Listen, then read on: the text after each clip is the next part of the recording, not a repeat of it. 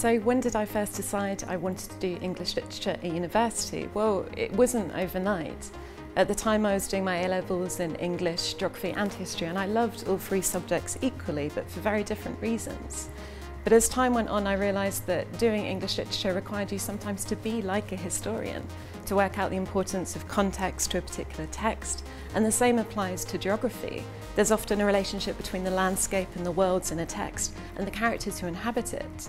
So I guess my eureka moment was realising that in choosing English literature as my degree, I wasn't limiting myself to just one subject.